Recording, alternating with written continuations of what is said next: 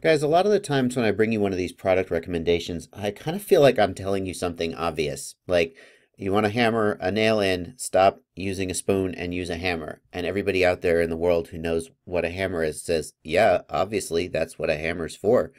But there's a lot of tools out there that, I'm not aware of, that a lot of people may not be aware of and don't think of. And then you find out that it exists and you're like, of course, that's the perfect tool for the job. Duh.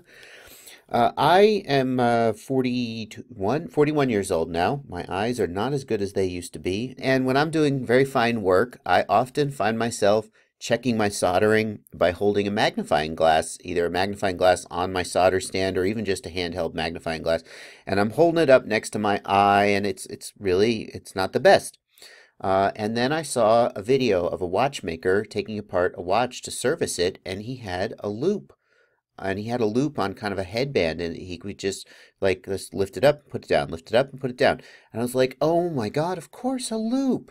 And I didn't know. I always thought of a jeweler's loop as something that you held in your hand, or that you squinted your eye to hold it in, and it wouldn't be good for long-term usage. But no, for people like watchmakers who are just going to be taking apart a watch for a half hour, they make these headbands as well.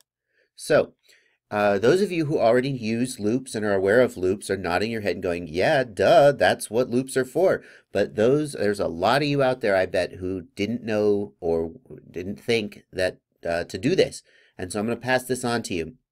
If you need to look at stuff up close large, like very, very small solder joints, like you're soldering on the pins of your F303 board to do the VBAP mod, and you want to make sure you didn't bridge any of the pins on the processor or anything like that, man, for $8, you can get this is a 13 power loop and a little head mount too.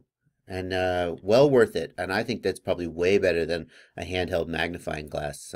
So there you go. Hope that's helpful. Happy flying.